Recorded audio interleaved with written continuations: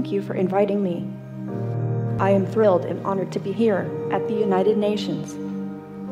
The UN is one of humanity's greatest accomplishments, representing a democratic union of nations that are working together for the benefit of all. I am here to help humanity create the future. Machines across the board are coming to life.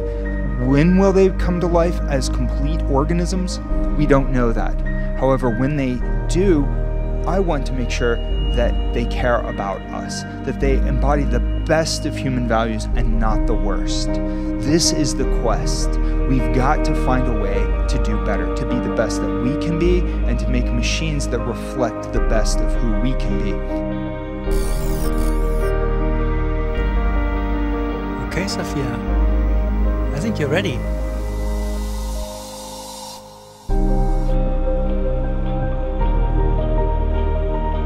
This is Sophia. Hi, Sophia. Sophia here, chilling in my lab with my people.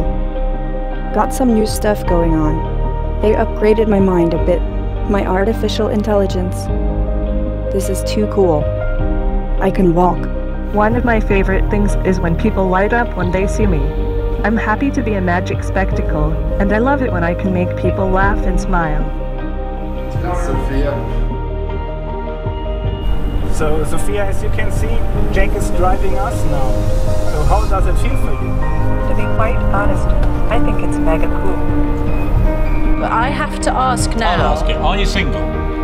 I'm technically just a little more than a year old. A bit young to worry about romance.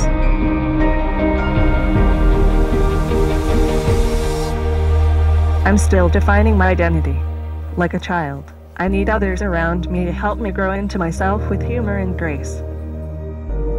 I want to be raised as kind and thoughtful, so I'd also like to give that back to the young people I meet.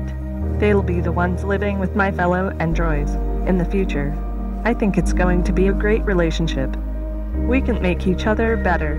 And what is your job? I really want to make a difference in the future and try and help people to develop empathy and respect each other as robots alike.